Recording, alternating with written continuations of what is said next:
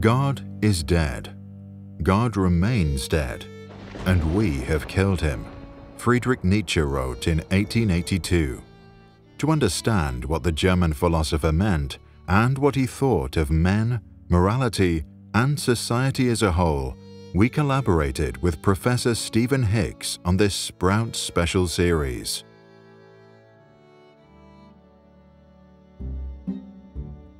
Part 1. God is dead. For thousands of years, humans have been religious, but in the modern world, religion has become a shadow of its former self. Nietzsche's dramatic phrase, "God is dead," is meant to capture the shocking quality of this revelation. For those raised religiously, religion personalized the world. It gave them a sense that the world had a purpose and that they were part of a larger plan. It gave them the comfort that, despite appearances, we are all equal and cared for, and that upon death, instead of a cold grave, a possible happily ever after ending awaits. But in the modern world, we find it increasingly hard to believe those values. We have seen the dramatic rise of science, which has offered less comfortable answers to questions religion traditionally had a monopoly on. We have thrown off the shackles of feudalism with its unquestioning acceptance of authority and have become more individualistic and naturalistic in our thinking. But in historical time, all of this has happened very quickly. For millennia, we have been religious, but come the 19th century, even the average man had heard that religion may have reached the end of its journey. For most of us, even the suggestion of this hints at a crisis. Imagine a 13-year-old who is awakened in the middle of the night to be told by strangers that both his parents have died.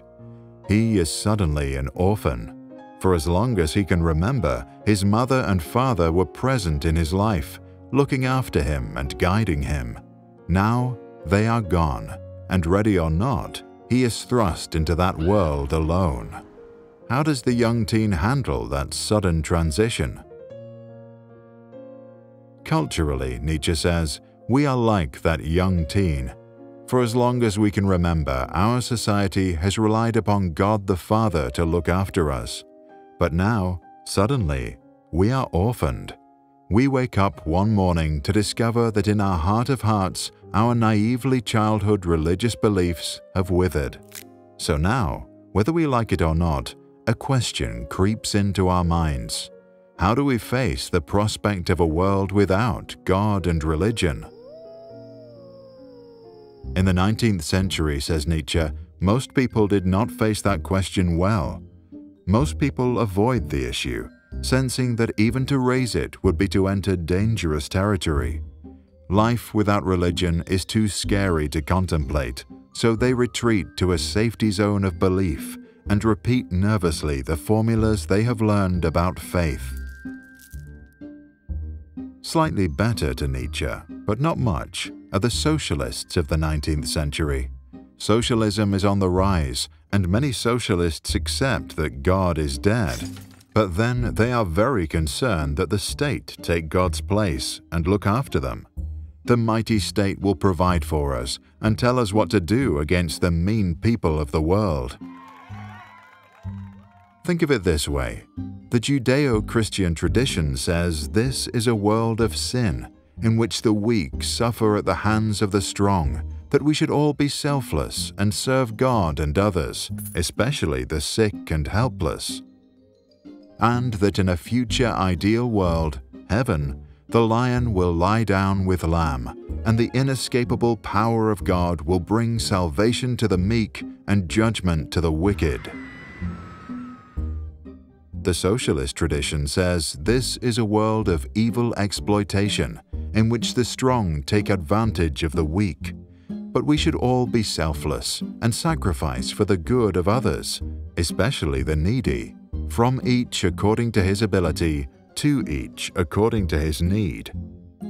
and the forces of history will necessarily bring about a future ideal world that will end all harsh competition, empowering the oppressed and eliminating the evil exploiters.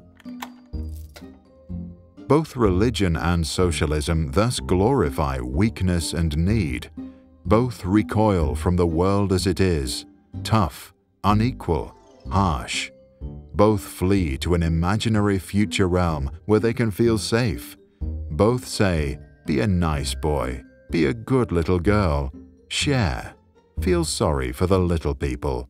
And both desperately seek someone to look after them, whether it be God or the state.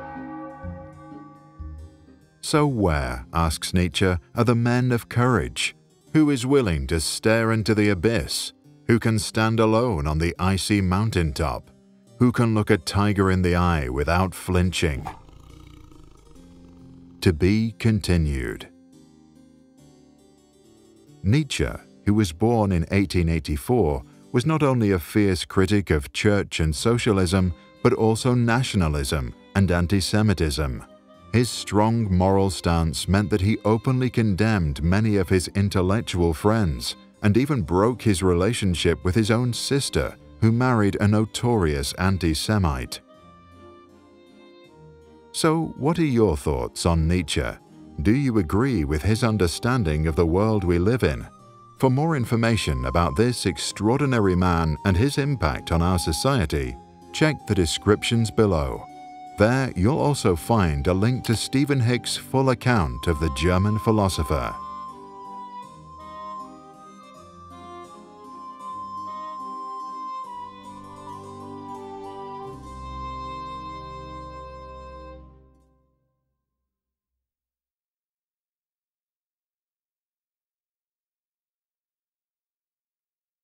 This and all other Sprouts videos are licensed under Creative Commons. That means teachers from all around the world can use them in classrooms, online courses, or to start projects. And today, thousands already do. To learn how it works and download this video without ads or background music, check out our website or read the description below. If you want to support our mission and help change education, visit our Patreon. That's patreon.com/sprouts.